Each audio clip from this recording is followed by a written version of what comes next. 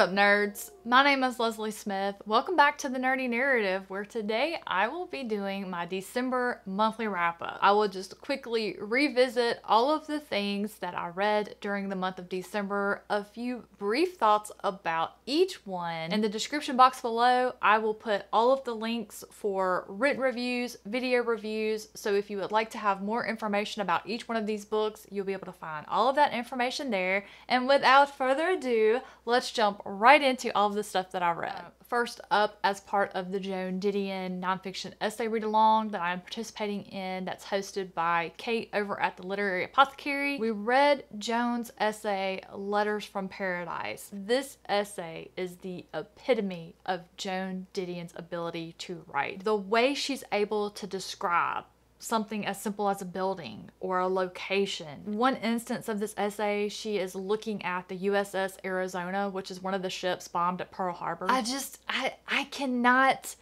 do this one justice. I'm not equipped with the words to describe what she did here. I would just strongly encourage you to read this one for yourself. This is just top-notch Joan, in my opinion. In carrying on the tradition that I have with my friends over at the Codex Cantina, I read A Very Italian Christmas. I'm just confused. None of these stories were happy. They were all very depressing and sad. And I'm just thinking, were all of the Italian Christmas stories sad, or stories that were written around Christmas time sad? Were these the best ones that the people who put this together had to choose from, or did they only get ones that they could use for free? I don't know what the method was for choosing these stories, but I can tell you this girl will never reread that collection. I thought I was going to sit down and read the whole book cover to cover, and after 3 short stories, I was so depressed I had to put it down, and then I just was reading one a day. I listened to the audiobook of David Goggins' new book, Never Finished. This came out, I want to say December 6th. My husband and I listened to it on our very long drive to go spend Christmas with our family. This was another amazing top tier read for me for David Goggins. It got me fired up and ready to roll. It was the perfect book to end the year on. Just get your inner drive kicked into gear to start off the new year with some goal setting. I just absolutely loved it. Definitely would recommend it. I love that he talked about in this one self-publishing his first book that I read by him, Can't Hurt Me. There were some very interesting aspects that he shared that I think a lot of you would enjoy hearing about as well. This month I also finished one of the books that are in the top 6 quarterfinalists chosen by Team Book Invasion for SPSFC. That was A Space Girl from Earth. This is the first book in her Kairobi trilogy. I will absolutely finish this trilogy. Even if this book doesn't make it into the top 3 to go forward in the competition, I loved it. But I flew through the first 20% of this book in one sitting, and I was like, ooh, I'm gonna love this one. And that turned out to be true. I absolutely loved this book. It was wonderful. I cannot wait to continue the series, and I can't wait to find out what the other people on my team think about this one. I also finally finished the short story collection Exhalation by Ted Chiang. This collection has some amazing, mind-blowing stories in it. But on the other side of that coin, there are also a few stories in here that I didn't particularly care for. But even with those 2 or 3 stories that I didn't care for, it's still one I would recommend to those of you who love speculative science fiction. This is my first time reading Ted Chiang, and what I can tell you is I will absolutely be reading more. So next on the pile here is my patron pick of the month. My patron was Evie. She chose Pew by Catherine Lacey. We buddy read this one together. This is a literary fiction novel about a small town religious community who finds someone sleeping in their church one Sunday morning. This person will not talk to them. They cannot tell their gender, their race, but they decide that this person might be sent to them from God and they're going to take care of them. These people begin to assume things about Pew, and it was really interesting to see how each person described Pew. Some saw Pew as Asian, some saw Pew as white, some saw Pew as black, some saw Pew as mixed. There were those that said clearly you can see that Pew is female, and others who were just as adamant that Pew was male. It just continues to build and progress from there. Excellent book, excellent book. I also read the first book in the new series by Joseph Sale, Book of the Thrice Dead. The first book in that series is Prince of the Wasteland. I just have to show off this cover every chance that I get. I love post-apocalyptic stories, and this one has some interesting fantasy aspects, and with that post-apocalyptic horror, this post-apocalyptic setting was brought about by setting off nuclear warheads. And I just found it interesting that, oh, I don't want to say that. That's a spoiler. Read this book. It's little. And book 2 is coming out very soon. The rest of the series is all coming out this year. I just have this feeling that this series, this 6-part multiverse apocalypse, is going to be a favorite, especially from Joseph Sale, which I have read multiple books of, including this next one, Virtue's End. This one took me a while. This is a 400+ page epic poem.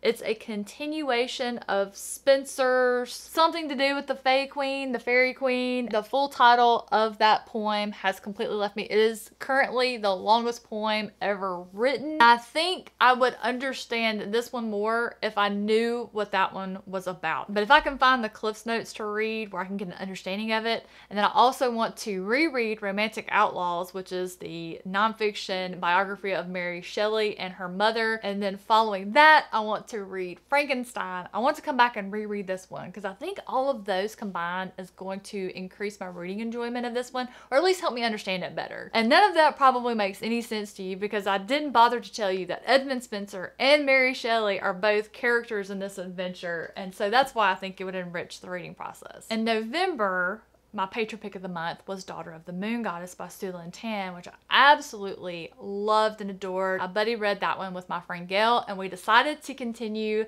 in December with Heart of the Sun Warrior. I think Daughter of the Moon Goddess should have been a standalone. That one was perfect. It wrapped up perfectly. We could have left that, never had this one. I would have been happy. There was something different about this one. Some piece of magic that was missing that was in the first book, and I can't quite put my finger on what that was. Maybe it was because it was less action, a different tone, but I love the ending. So she did have me by the end. Next, I read A Prelude to Ashes by Tiago Abdallah and immediately followed it with A Touch of Light. If you haven't read this series, but it's on your TBR, even though the chronological order is Prelude to Ashes followed by A Touch of Light, save this one for after you read A Touch of Light. This one has some good information as far as timeline, but I think it would have hit different if I had spent all the time with the characters here first. I think this one would have made me feel a little squishy on the inside, a little more endearing. What it did do was hook me for the series because as soon as I finished it, I went right into this one. Now this one, I did get to immersion read because Tiago Abdallah provided me with a copy of the audiobook, and Kevin Kemp, the narrator, is amazing. You know, if I was gonna rate this one based on the narration alone, 5 stars all the way. I wasn't even maybe a quarter of the way in, and I messaged the author and I was like, look, if you don't get Kevin Kemp for this entire series, I'm going to show up at your house. Fortunately for me, I will not be booking any travel because the author assured me that he had Kevin Kemp on lock for the entire series. The second book in the series is coming out later this month. I will be securing a physical copy as well as the audiobook to continue the series. I am so excited. This is the rare book that you're gonna hear me say, I love the idea, the themes. Normally for me, I'm a character-driven reader. I need a character to latch onto to either love or love to hate. And while I did enjoy the 3 characters whose points of view that we got here, it was the themes: religion, faith, belief, death, the culture and belief system of these 3 different characters, how they view death. It was just so good. You know, and that's not even getting into the Sentinels with these Griffins. They have this bond that they form with them. Like, how do you get to be chosen as a Sentinel? And how does this bond form? I want to know more about this process. And since book 2, A Shade of Madness, has a big griffin on the front of it, I'm hoping I get that. Next here on my pile is a literary thriller called The Violin Conspiracy by Brendan Slocum. This one might be familiar to you because it was part of the Goodreads Choice Awards. It was nominated for Best Debut and Best New Mystery Thriller. I would agree it deserved the debut novel nomination. Mystery thriller, maybe not so much, because while it is a literary thriller, the literary parts of it far outweighed the thriller parts. While I was intrigued by the thriller, and it was always at the back of my mind as to who done it, who stole this $10 million Stradivarius violin, I was completely caught up in the story of Ray McMillan, learning about him, his family, especially Grandma Nora. This book made me realize I have grandma envy. I met some really good grandmas in the books that I read last year, and when I read about Grandma Nora, I realized you have grandma envy, girl. And then the final book that I read in the month of December is Harry Potter and the Goblet of Fire. This is a reread of the series, but my first time reading the illustrated versions, and the illustrated versions are the way